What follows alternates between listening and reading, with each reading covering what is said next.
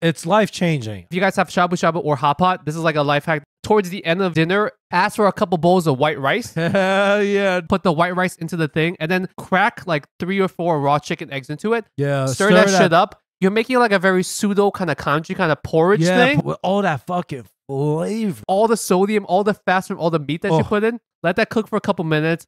This porridge, this post shabu shabu, post hot pot porridge is the best thing you're ever going to have.